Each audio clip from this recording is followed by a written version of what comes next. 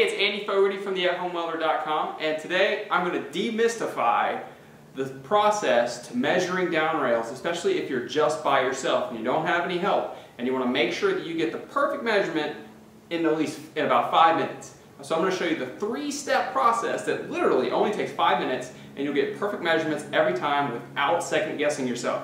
So let's not waste any more time, and let's get right to it. Now when you're measuring for your down rails, especially if you have a down rail that's coming into a right angle here, like we're coming off of a column here, and then we're going to come out and do a right angle and go down to your down rail, a lot of times that looks a little confusing and it might be a little overbearing, but the easiest thing for you to do is just to break it into sections. We break everything into sections and it makes everything so much more easier and manageable, especially when you're trying to look at everything and get your right measurements. So what we're going to do is we're going to break this into sections. The first section, I'm just going to break it into a small straight section. That's all this is just one little straight section. And in my particular case, I know I'm only going to be coming out about 12 inches. So it doesn't matter if you're coming out 12 inches or 30 inches, the process is going to be the same.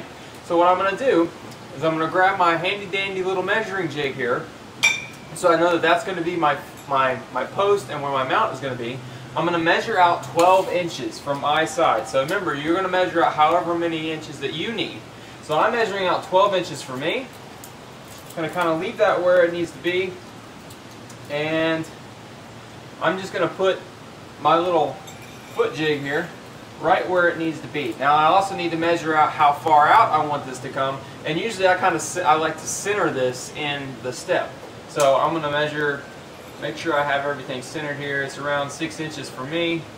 And I'm going to measure that one more time to make sure I've got everything right where I need it to be, around 12 inches.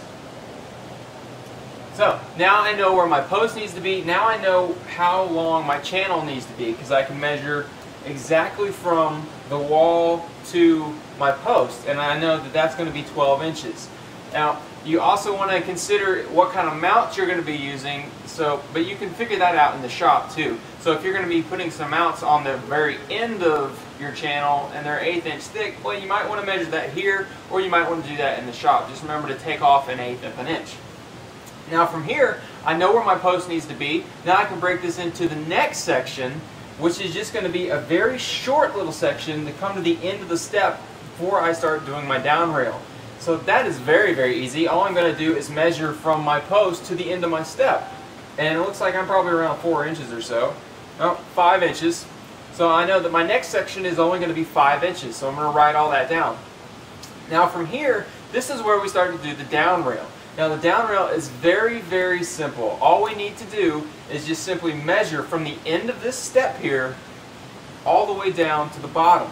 Now we're going to take our other foot jig and we're going to place that at the bottom of the steps so we'll know how far we need to pull our measure.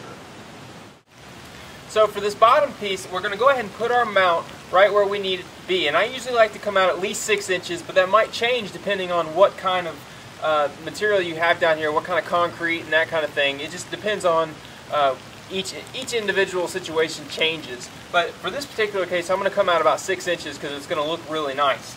Now I'm going to come out about 6 inches, and I know from the top I came out 12 inches, so I'm going to come out 12 inches down here as well.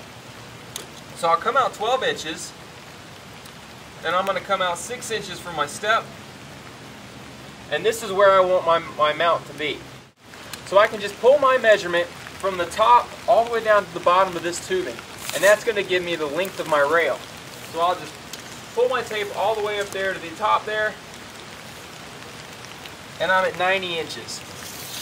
Now from here, all we need to do is define our angle with our angle finding tool that we made, and we're going to have the perfect angle, and then we can go back to the shop and start putting this together.